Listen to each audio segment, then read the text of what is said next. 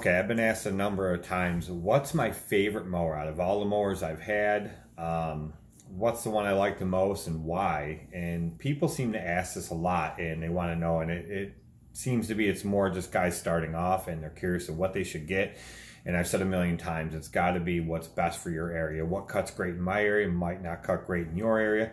So I put together this video. Let's watch a ton of footage I had from 2016 when I had this mower. This was one of my biggest regrets, still is my biggest regret, selling this mower. It was my favorite by far, and I'm going to show you a ton of video here that I put together, clips I pulled from that whole season of mowing with it, and I'll show you exactly what I mean and what I liked about that thing.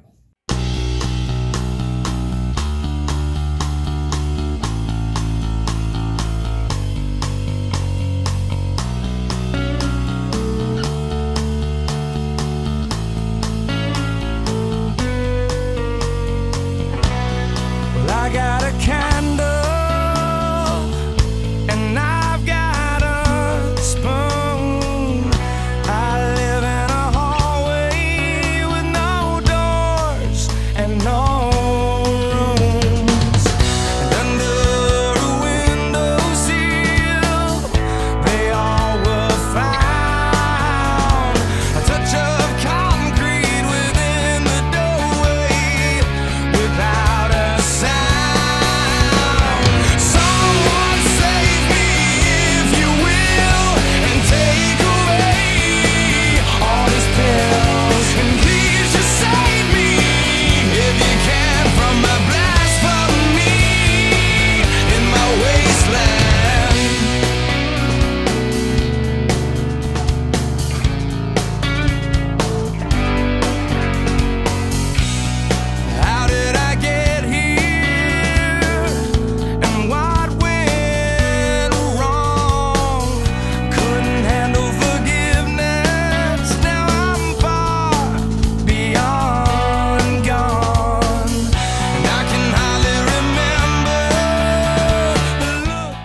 I almost never had to bag with this mower, but if I did have to, I had an accelerator that I would bag with. You guys know I've owned so many accelerator baggers, and that's simply because they're built specific for mowers, specific mowers. So here it is with me mowing down a section behind a fire hall. I've mowed for years and still do. This grass weeds back there was 4 foot tall, over 4 foot in some places, but the lowest spot was like 3.5 feet. And I just wanted to put it through a test and see what it could do, and this thing ate through it like it was nothing.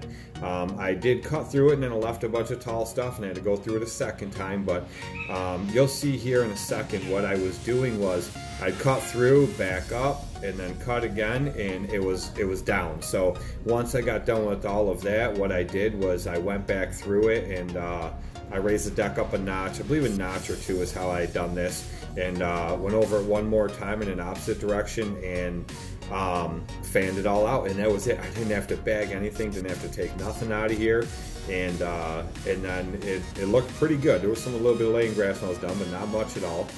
But it looked really good. The deck was clean when I got done. It wasn't all clogged up or nothing. It was just the design of this deck, and that's what it would do. Handle it like it was nothing. And then I've been cutting it ever since then.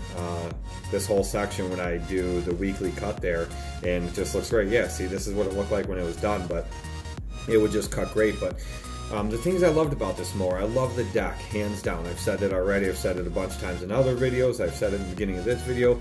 I love this deck and the way that it cut. Like I said, it would handle anything from dry grass in the middle of summer. It still had with the right blades, it had plenty of suction to pull that grass up when it wasn't as elastic as it is in the spring and the fall. Still got a great, beautiful, clean cut. And in the spring when it was wet and it was thick, it cut beautiful, dispersed grass beautiful, never had an issue there. In the fall it mulched leaves like there was no tomorrow with the right set of blades on again. It just the best deck in my opinion, hands down. I just love this Exmark's Ultra Cut decks. The platform, I loved how the platform flips down, and some people don't like it because you're a lot higher than you are on a lot of other standards, but it was just, it had great suspension. It was great for bumps. It was just so comfortable to ride it. You could flip it up if you wanted to walk behind it, which I had to on a couple sketchy hills from time to time. The other good thing about this one is this 52 in the back, I could spread the axle out. So it was at one spot and I could spread it out at 2 other adjustment points and have the axle wider, the tires wider for when I had areas with hills, which I'd spread it out to that, and that's where I left it all the time. The 36 didn't have that option on. I don't know about the 48s, but this 52 definitely did. And that was a great feature. I've never seen it on another standard before. I think they should all have it. But definitely awesome. So I love that about it. The controls were really nice. I love that the controls were all in the hand grips versus on the platform. I'm not a fan.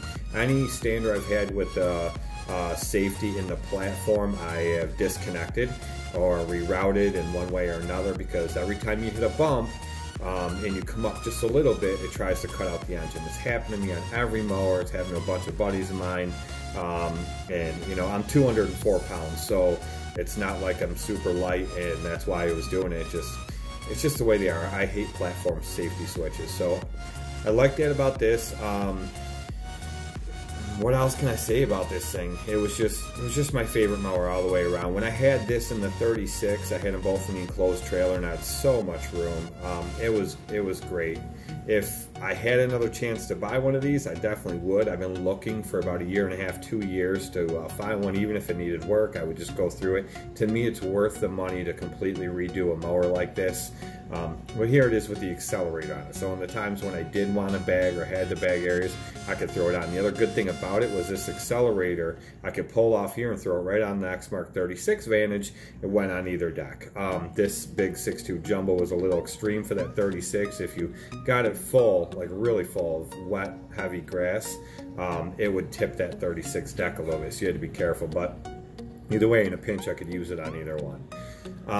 But it was just a great mower all the way around, and like I said, I've been looking for a couple years. I cannot find one. I'm not going to travel across 2 states to get one, but if I found one close or somewhere nearby, even if it needed work and had a bunch of hours, to me it's worth it, and I would definitely go and buy it and put the money into it, whatever I needed to do to fix it, and to get it back up and running. So I'm sure people will ask, you know, would I take this over one of my walkers? I do love my walkers. I love the cut. I think it's phenomenal. But if I had to choose between one of my walkers or this Exmark Vantage, I would take this Exmark Vantage. It's just an all-around beautiful mower. I love it. And the one thing I love about the walkers, besides their cut, which I still think the cut blows this out of the water. I mean, it's not even the same. And I don't think that there's any mower that compares to the cut of a walker. But this right here would be the closest I've ever found to what the walkers do and the way the walkers cut. But all around, it's just been my favorite mower, and I sold it when I bought the Tiger Cat 2. I didn't think I needed any more, and I've since sold the Tiger Cat 2 to Ryan, as you guys know, so that didn't really work out, and I've needed another stander, so that's when I bought the other Great Dane. And since then, I've bought the Wright, which you guys know that if I could sell it today, I would. I really have no interest in that mower anymore, but I've looked at Exmark's new mowers, and I was very disappointed when I found out that they changed to the style of the Staris. I do not like it. I'm not a fan of that mower at all. I like the style of the Vantage, and the Toro grandstands are identical, so that may be the way I go if I can't find an Exmark. The only reason I threw this in here at the end is there was a guy in my area that mowed this place for like 17 years. I took it from him. Max and I mowed it for a few years. See that ditch mowed down? We always mowed it, made it look beautiful every week. And these are the stripes from the Exmark Vantage. The guy that used to mow it has since taken it back over. He does a horrible job. It looks ridiculous every week, and he leaves that ditch long. But this is what the Vantage did. Say hi, Noah. Hi. No one wanted to say hi, but that's it, guys. That's my story with the Exmark Vantage.